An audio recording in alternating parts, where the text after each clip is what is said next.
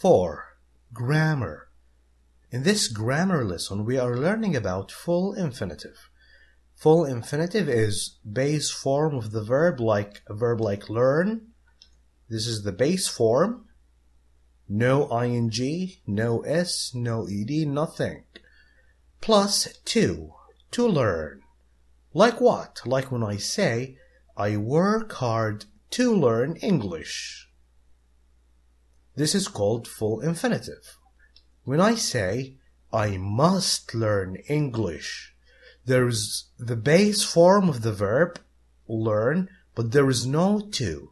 This is called bare infinitive. Now, what I need to learn is when do we add to the base form and when do we not do that. I do that when I talk about the reason I'm doing something. Why do you work hard? You work hard, why? To learn English. This is the reason why. I am going to the supermarket. Why? To buy some milk. I am going to the supermarket to buy some milk. Reason. I also add to the base form of the verb when I use verbs like want. I want to learn English. Or I would like. I would like to learn English. I would love to learn English. I decided to learn English. I plan to learn English in the summer. I promise you to learn English. With all these verbs, we add to the base form of the verb. We also add to the base form of the verb when we use this structure. An adjective like happy, good, smart, and the verb be, present or past. Like what? Like, I am happy to see you. You come and visit me and I tell you, I am happy to see you. I am happy to watch this video. I am surprised. Surprised, adjective. I am surprised to see you. I am very mad to lose the match. I can make it past. I was very mad to lose the match. I can also add to, like you are too young to drive. The verb is drive. You are too young to drive. You need to be older. You need to be 18 years old to drive.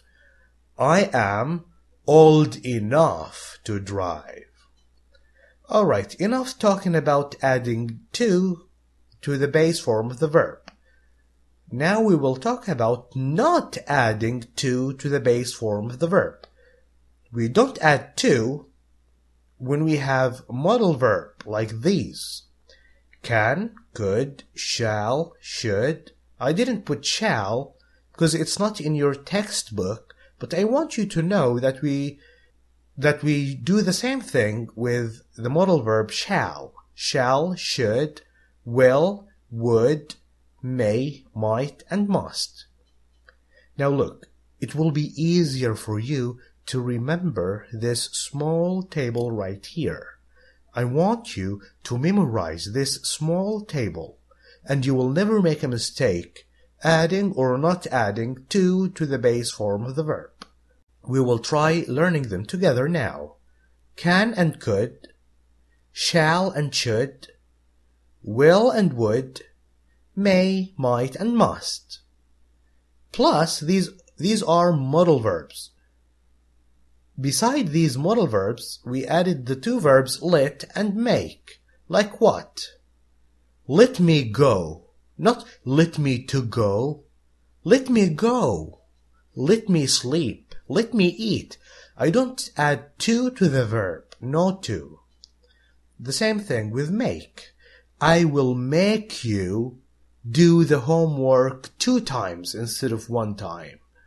If you don't listen to me. I will make you do that. Not I will make you to do that. See? I will make you learn English. No to. I will make you learn. Not I will make you to learn. Now, today's grammar is very easy if you only memorize this small table. Can, could, shall, should, will, would, may, might, and must. And let and make. Very easy. Now let's try and work on this exercise, and I will show you how easy this thing is. I kept this table for you to look at. Now circle the correct words. We have verbs. The first verb with no to, the second verb with to, and we will choose. I am not strong enough, open or to open this drawer. What do we have before the verb open? Do we have any of these modal verbs? Do we have let and make? No. Then we will choose to open. Very easy. We have an adjective here and verb be. I am happy to see you. I am strong to open this drawer. Could you help me or to help me? Look, we have could. Do you see could? Could. Then help me. Could you help me? 2. They were surprised. See or to see. They were surprised. Do we have any of these verbs? No. Then use to. To see. Darren playing volleyball. It's like I am happy to see you. I am surprised. I was surprised to see Darren. 3. My sister lost my camera, so I made her go or to go.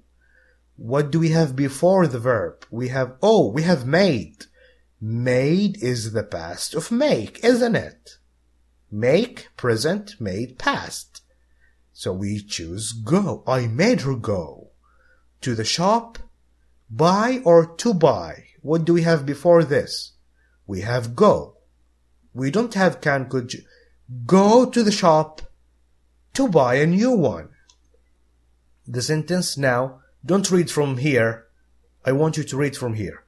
Go to the supermarket to buy some milk. Go to the shop to buy a new camera. 4. I had planned take or to take. Again, no modal verbs, no let, no make. To take. My cousin to the fun fair, but he wasn't old enough.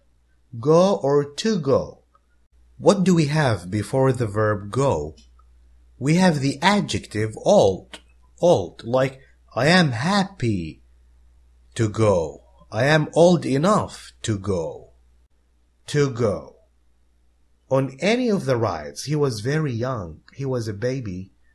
He can't go on a roller coaster when he is a child. He needs to be older to get on rides. 5. You must try or to try. Oh, must, look. Must, see must? Must, you must try. Aisha's date cake, it's delicious. I want, use or to use. No modal verb, no modal verbs, no make, no let. To use. The computer. Check or to check. Alright, now let's read from here, not from here. Use the computer. Check or to check the weather, to check. We don't have any of these verbs. To check the weather and the map.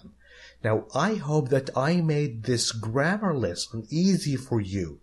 If you like this video, please share it with other friends. Now I will leave you with the workbook exercises. Goodbye.